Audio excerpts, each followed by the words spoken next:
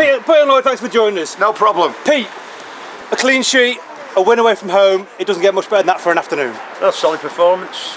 Again, come on the break last 10-15 minutes. Some lads who we took off weren't happy, but we got the result. To come here, get the 3 points is quite pleasing. So we got them in about two weeks, haven't we? But 11 days. And obviously a slightly different looking back four, but again they seem solid again today. Is that something you've been working on in training? No. Is that just something that's evolved over time to bring a couple of people in? We've got 7-8 defenders, so we'll give them. We work with them all. It's not, and it's for each game whichever pairing we think is more suitable for the opposition.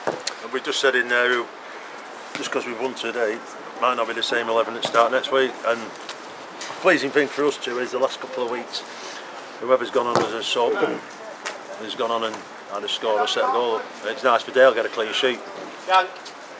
Pete, you guys made a couple of changes today. Keenan Quan's coming in for Lee Wilshaw. Jeremy Ciasolo took Prince Ekpolo's place. What was the thought behind the change, and were you impressed with those guys today in the new roles?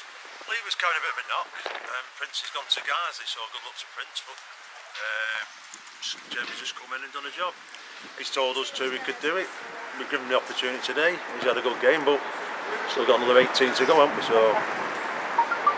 And obviously there could have been a goal earlier on with a great run from Bakari down there, with Rio just missing that touch in. Is it a little bit of confidence for him, or is it just that when the goals have come he's going to get another bag full? Who, Bakari or Rio? Both. I don't know. No, not really. Listen, we're quite happy to spread the goals about. We don't get too giddy when we win. I know we have a mess about behind the scenes, but when we lose or draw, we don't get too downbeat. These are a good young bunch of lads who will improve, but sometimes we'll develop the odd hiccup, and we'll take that. The disappointing of going out of the cup the other night, the lads just got to training, we knuckled down, and then we've come to a place hour and a half away, come to 2 hours for some of them, and they've rolled the sleeves up.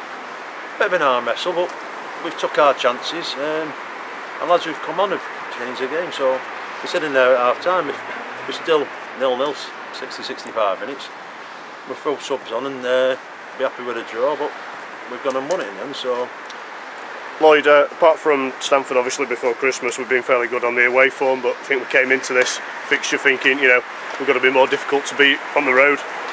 Do you think there's a particular aspect of how we play or set up away from home that means we're more difficult to beat? No, it's just the players we've got. Well, I mean, we've got players who are tricky, players who can keep the ball, players with pace. So, me and Pete actually don't pick the team until we've arrived at the ground, looked at the conditions, looked at the setup, and obviously, like any other team in this league, we do our homework on the opposition or as best we can. So it's not just picking the first 11 and let's go and see what happens. There is a bit of thought process behind it and a bit of planning.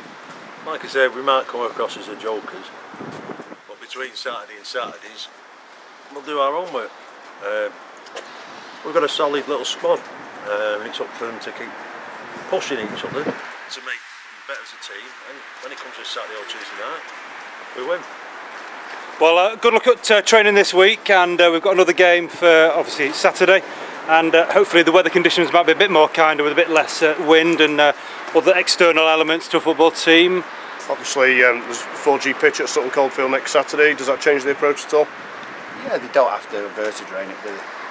Does it change our approach? Well, we train on AstroTurf, so most teams now train on AstroTurf. So it may give them a slight advantage, but nothing. Listen, at the end of the day, we'll turn up, and if they're better than us, they should win. If not, then hopefully we can grab the 3 points. Well, a good win today, and we'll see you next week. No problem. Let's hope so. Hope so. We are GNE, say we are GNE.